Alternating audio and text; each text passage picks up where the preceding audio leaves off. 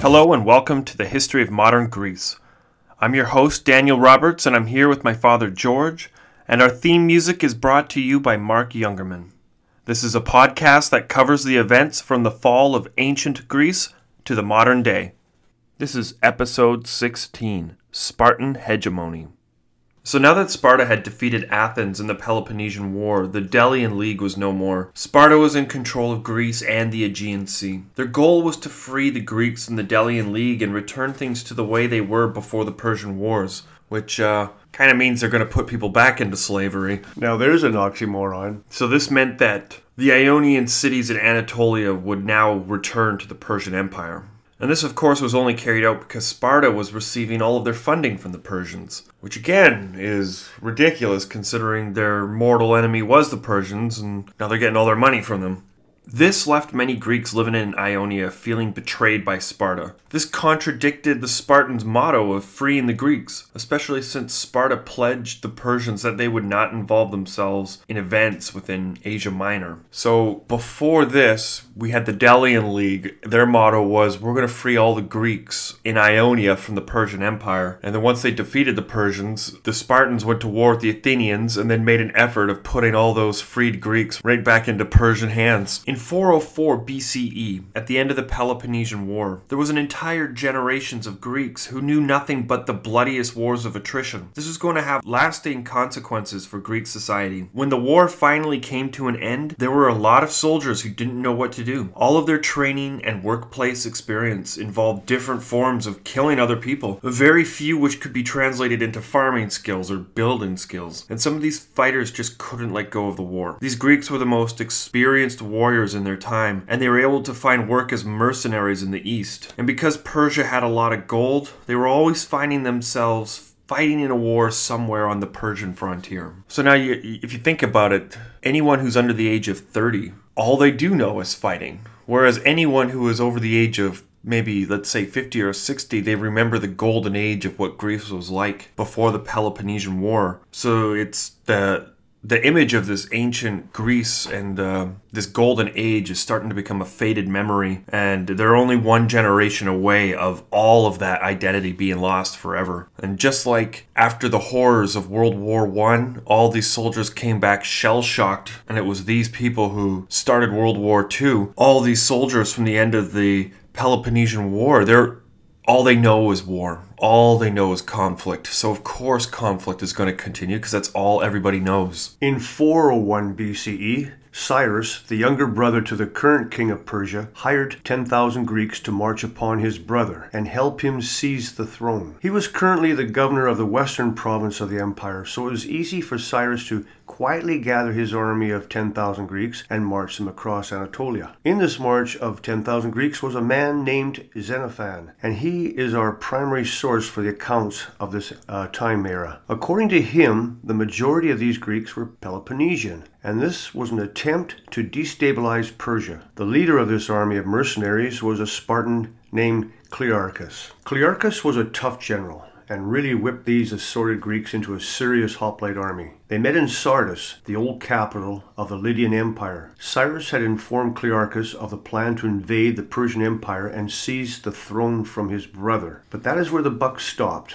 No one else in the Greek army knew that they were going to war with the Persian Empire. They were hired with very great pay to go far into Anatolia to put down a small tribal revolt in Pisidia.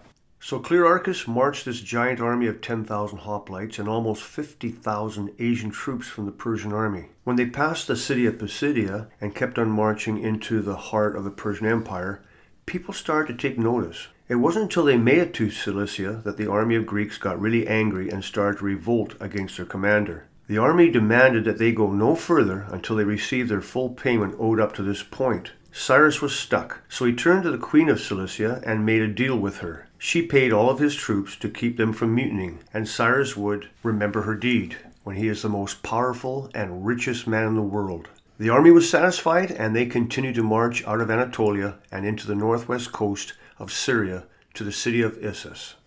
So one quick thought that I had while listening to this is Clearchus and Cyrus were a little deceptive with the 10,000 Greeks. They never told them what the real plan was or where they were going or how far into the Persian Empire they're going to march. And it appears as though they were worried that they might not go if they knew the truth. But in reality, all they cared about was gold. So they really just had to pay them more money, and they wouldn't have had any of these problems. When the army arrived in Issus, they were greeted by 700 Spartans. They announced to Cyrus that they were sent to him as a gift from Sparta for aiding them in the war against Athens. Still, the Greeks did not know where they were going, but they knew they had the Spartan king's blessing. From this point, further they were marching into the heartland of the Persian Empire and would be cut off from the Mediterranean Sea. After 12 days of marching through Syria, they came to the famous Euphrates River. The Euphrates was the greatest natural barrier between Syria and Mesopotamia. There was only one bridge that could carry an army this big across, and that was the pontoon bridge in Zeugma. However, the Persian king was now aware of this giant army marching towards him and had his general burn the pontoon bridge, trapping Cyrus and his Greek mercenaries on the other side. Unfortunately for the Persian king, it was in the middle of a drought, and the Euphrates was so low that the army, including all of its supply carts and animals, walked right across the river with ease.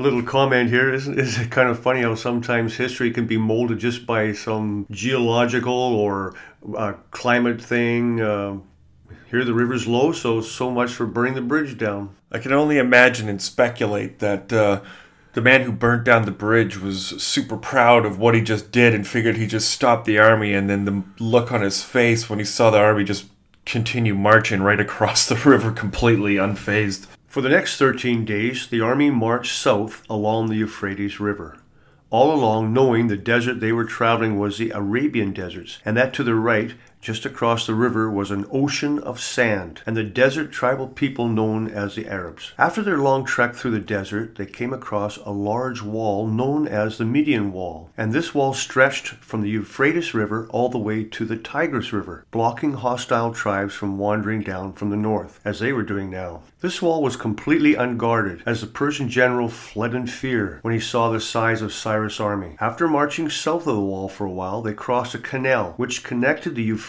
to the Tigris, and then they came across a trench, signaling the proximity to enemy defenses. A messenger intercepted Cyrus and told him that his brother, Artaxerxes, was coming, and he had an army with him. Artaxerxes' army was many times larger than his younger brothers, and although he outnumbered them greatly, Artaxerxes was afraid of the 10,000 hoplites in the army.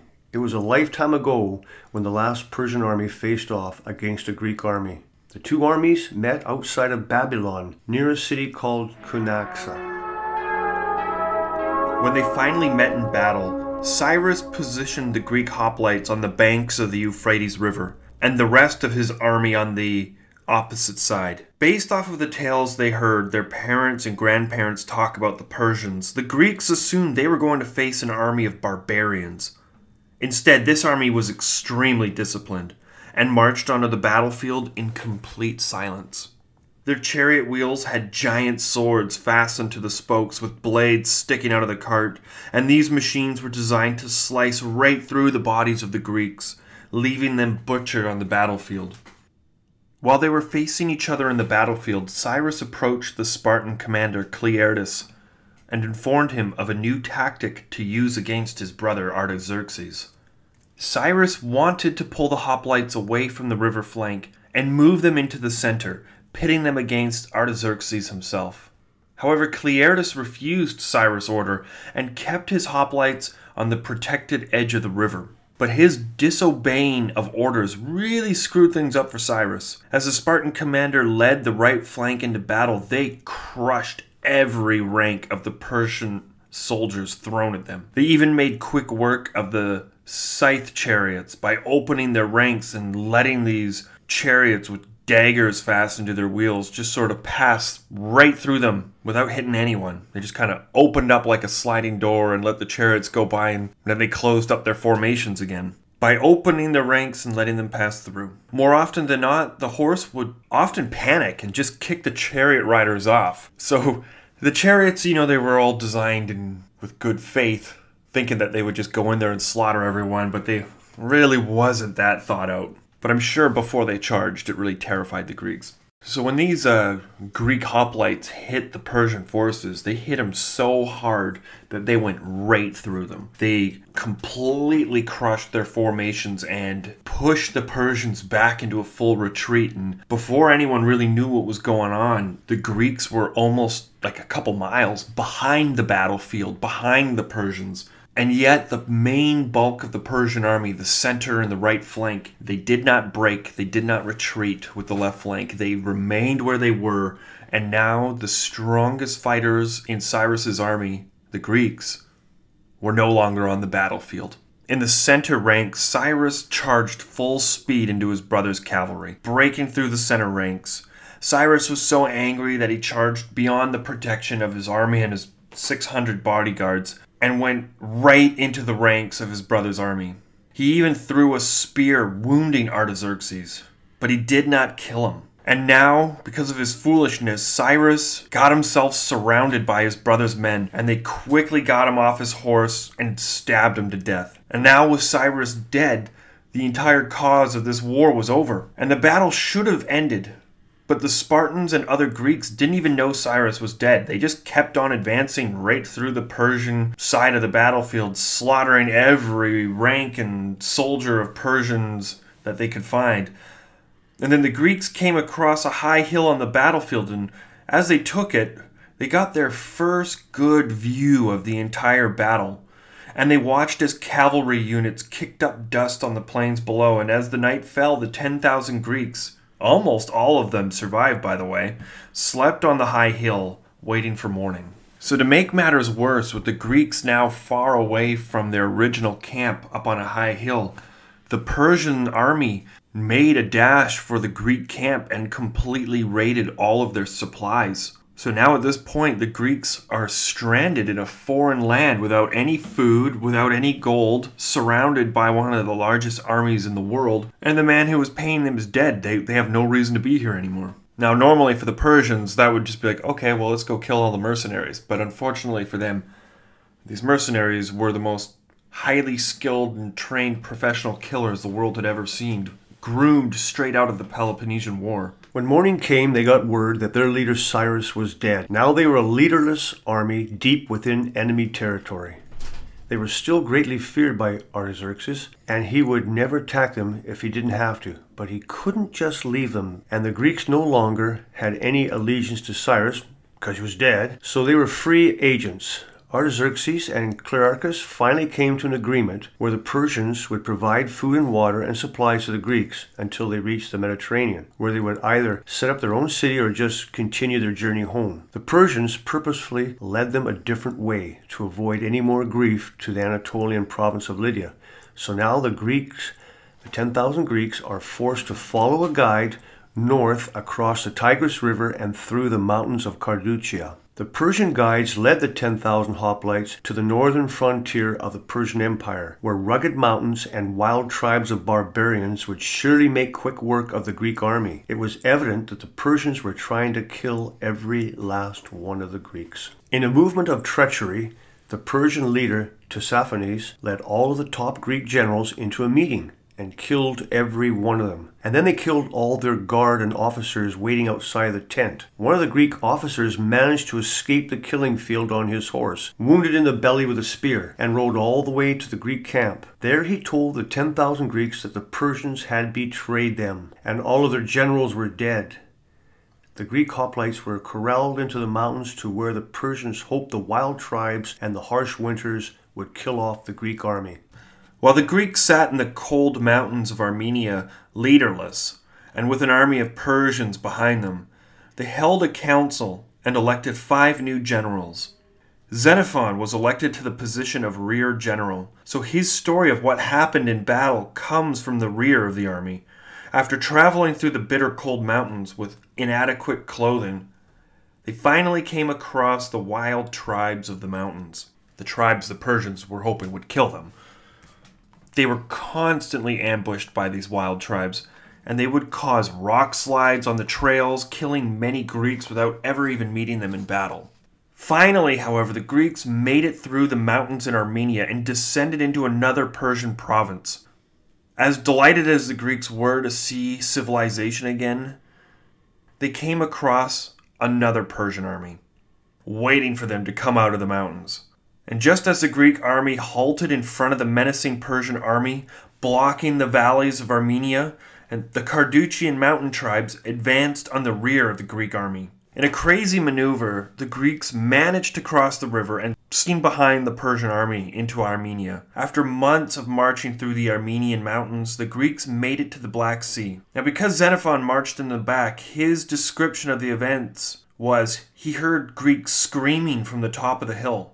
And this terrified a lot of the Greeks. And when the next rank of Greeks made it to the top of the hill, they started shouting. And then from the rear guard of the army, it looked like they were facing an even greater Persian army. But what he quickly realized as he made it to the top of the hill, it wasn't Greeks screaming. They were cheering and applauding because they had made it to the Black Sea. And with the Black Sea, they now had a direct route back through Byzantium and into Greek territory. Now, there is one quick thing I do want to mention here is the mountains that Artaxerxes led the Greeks into was a little part of his territory that he had never conquered. So these were wild mountains right in the heart of the Persian Empire in modern-day northern Iran and Iraq. And despite the greatness of the Persian army, they were never able to subdue this area. So there's this tiny little mountain range inside the Persian Empire, which is completely independent and isolated. So as Artaxerxes pushed the Greeks into there, and he knew that they were going to have to pass the mountains, he just had his army march around to the other side of the mountains and was hoping to kill whatever Greeks survived this trek through the mountains. Unfortunately for him, they all survived, or a good portion of them did. But the significance of this is kind of like a little province within the empire that is completely independent, that the Persians were just never able to conquer. So a little comment about this long hike they did. We were watching a video on it, and they showed with maps that it was a distance of about 1,500 miles. So wherever you're listening from, like I'm from the Vancouver area, that'd be like marching the army all the way through the Rocky Mountains to Winnipeg. It's remarkable. That's a really long march with armor and lack of food and so forth. That was quite a feat they did. So when you think of the March of the 10,000, there are several different instances in history that come to mind. One of them, which we'll talk about really soon, is Alexander the Great. He almost took the exact same route that the 10,000 Greeks took. And another march, which will happen 1,400 years later, was the First Crusade. They took a lot of these same routes as well. They, just another giant army marching through foreign land, hoping that they make it and hoping they don't run out of food. In 400 BC, when the Greek army finally made it back home, they reported everything that had happened to the Spartan king Agesilaus II. The king of Sparta, on the advice of his commander Lysander from the Peloponnesian War, decides to go against the treaty he signed with the Persians and sends an army into Anatolia. He is downright pissed off at what these Greek hoplites are telling him. He sends a small fleet of ships to the Ionians, but nothing really happens from this event. Some background information on King Agesilaus II. He was the younger son of the Spartan king during the Peloponnesian War, and was never expected to ascend to the throne. But his older brother was considered suspect, because Alcibiades slept with his mum while the king was away on campaign, if you remember that story in the previous episodes. To make matters worse, Agesilaus was born with one leg shorter than the other, and had he not been royalty, would have been discarded off the cliffs during his infancy inspection. Because he was never expected to be king, Agesilaus went through the rigorous training of the Spartans. So Agesilaus really redeemed himself by completing the training, and shortly afterwards became Spartan king.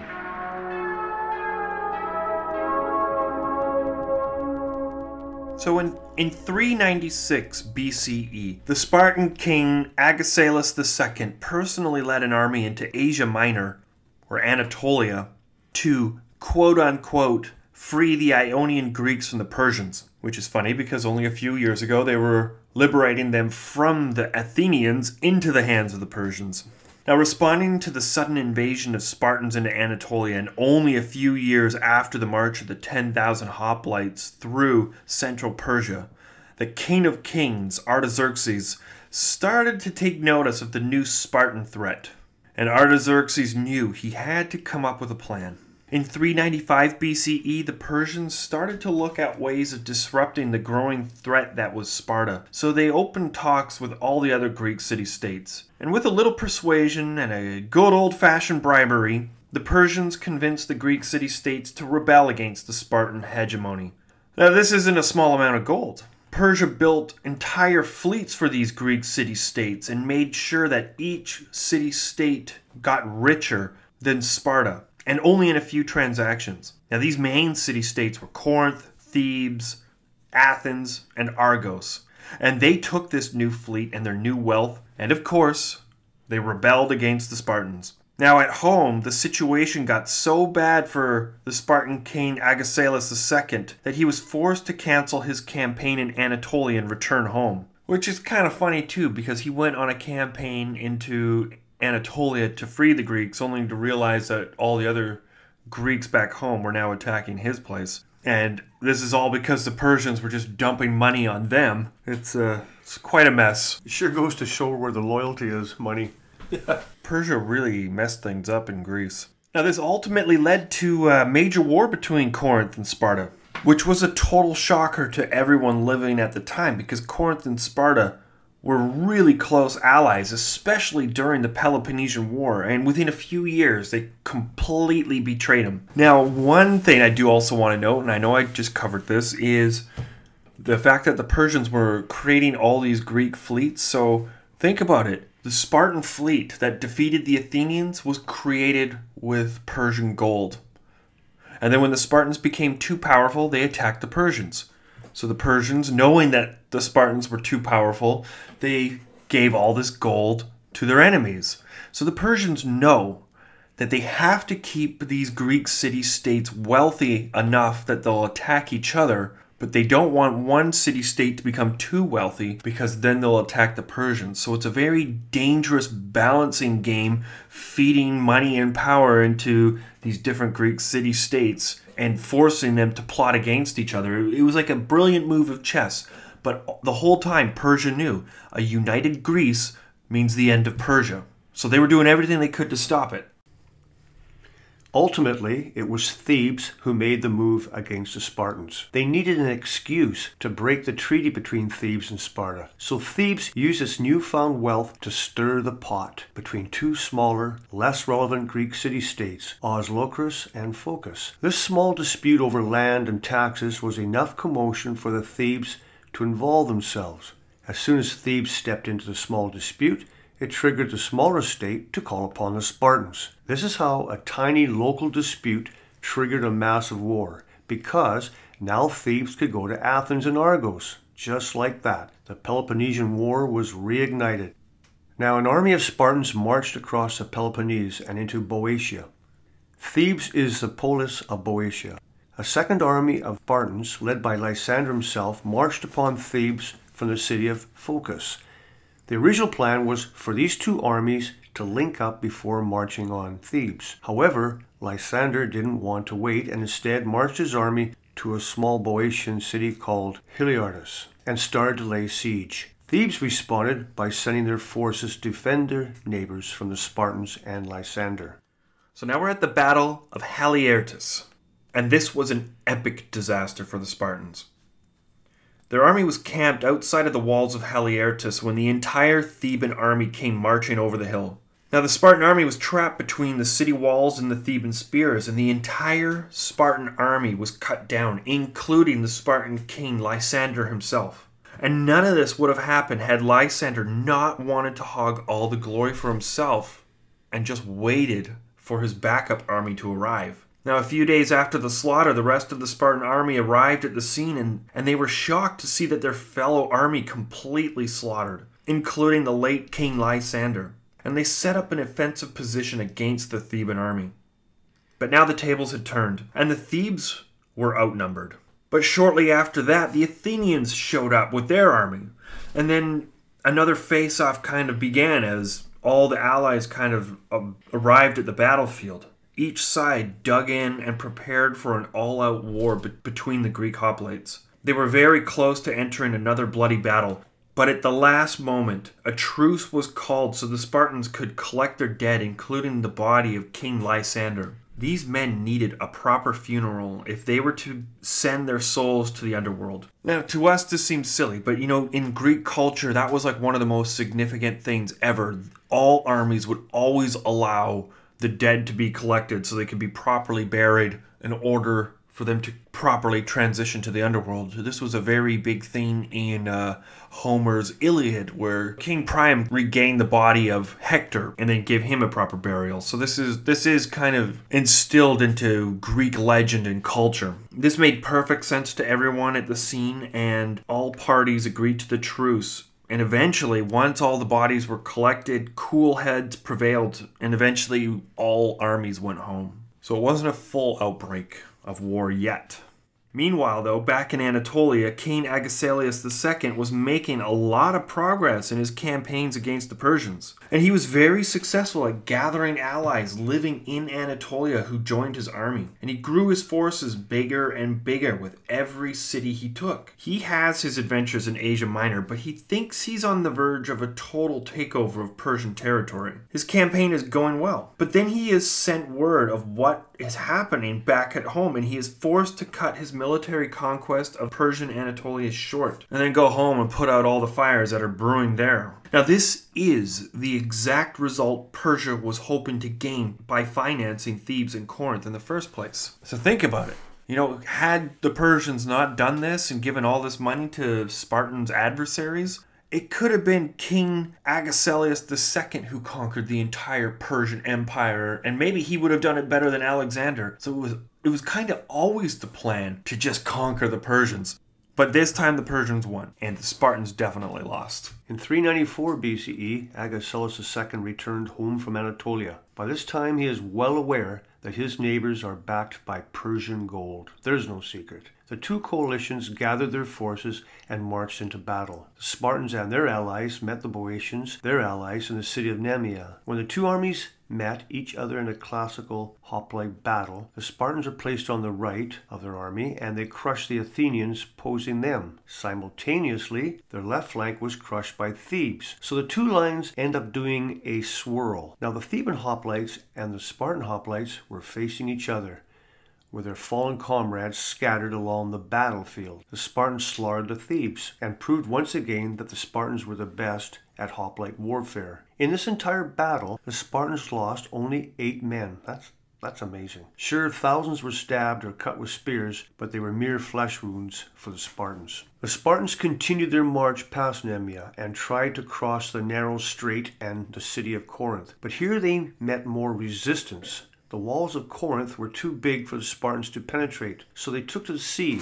However, the Spartan fleet was no longer the top dog, and the Greek city-states brought all of their Persian-funded ships to sea and intercepted the Spartans. At first, the Spartans were doing really well and had the Greek alliance on the edge of defeat when the Persian fleet arrived and encapsulated the Spartan fleet. Several Spartans beached their vessels to escape the Persian ships. Not a single Spartan ship survived this naval battle, Cnidus, and the Spartan fleet ceased to exist after this date. Just after landing in Greece and marching into Boeotia, King Agesilaus II and his army meet the Theban armies and their allies. When the two armies met, like every other battle it seems, the strongest Greeks stood in the right flank of the phalanx. As soon as the battle started, the Thebes started to let out a war cry, and the cowardly left rank started to flee. So the Spartans chased a bunch of Argives as they ran away from the battlefield, and on the other side of the fight, the Thebes sprinted right through the Orchomenians. So now the Spartans think they won the war, because they stormed right through the army, not even aware that the Thebans had done the same thing to them. The Thebans were just as confused, except they found themselves in the middle of the Spartan supply carts. When the two armies turned around and faced each other, the Thebans saw who they were facing and decided to retreat. However, King Agesilaus II was not about to let the Thebans escape without punishment, so he forced another charge on the Thebans and cut down almost every man in their army. So this is the most dangerous and deadly time to be a soldier, is while you're retreating. You're disorganized. You're not adequately defended. Your partner's not defending you. You're not defending him. You're just running away. So you're an easy target for someone who is organized and they're after you. In 393 BCE, the Allies had the Spartans trapped in the Peloponnese, so they decided to make the city-state of Corinth the headquarters for all of the Allied armies. And this meant that they would keep Sparta bottled up, and they would control the raids into their territory as they saw fit. This also meant that Corinth was going to be the main battlefield for this war, hence the name, the Corinthian War. In 392 BCE, the Spartans launched a surprise night raid on the city of Lycaeum. Lycaeum is the port city of Corinth, and ironically has a series of walls surrounding the port city, and follow a paved road that leads directly to Corinth. Now, if this sounds familiar, it's because it is a replica of the long walls of Athens from the Peloponnesian War. And in a long pitched battle, the Spartans became victorious and ended up tearing down a couple sections of the Corinthian long wall. Meanwhile, at sea,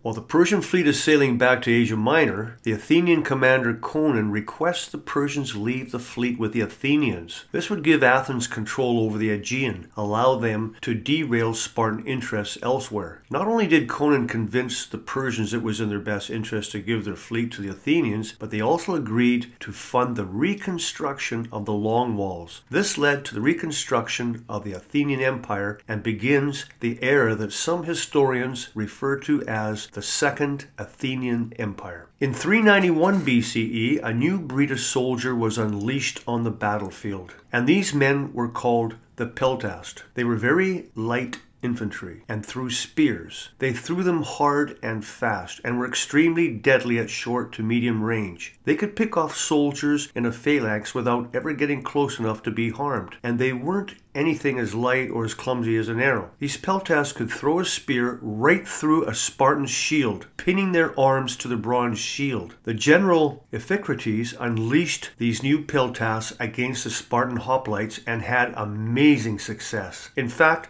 they frightened off most hoplites. Not the Spartans though, they were too disciplined. In 390 BCE, Sparta faced off against an Athenian army in the Battle of Lycaeum. In this battle, the Spartans had the Athenians on the move, but they continued to retreat while the Peltasts hurled javelins at them. The Spartans would attack and then get pelted by spears and fall back. Then they would mount another charge, get pelted by more spears, and then fall back. This happened several times without the Spartans ever getting into a close quarter battle, where they become an unstoppable cutting machine. Finally, the Spartans started to lose significant numbers, and their energy started to fade. That is when the Athenians sent in their fresh hoplites. It was a slaughter, and the Spartans had to fall back. They retreated to the ships of the harbor. The entire time the Peltasts were pursuing them and throwing spears at them. When the Spartan allies saw them running away from their enemy, they broke ranks and fled the battlefield. Once the battle was over and the Spartans went home, the Argives marched into Corinth. The army from Argos stormed the city and captured the Acropolis. After this conquest, the two city-states merged into one unified polis. The stone walls between the two cities were torn down. There are two working theories on what year this merger happened. One scholar argues that the union of Corinth and Argos occurred in 392 BC, and others who believe it happened in 390 BC. Close enough. Well, that's it for today. Join us next time on the history of modern Greece. See you next time. Stay safe and stay awesome.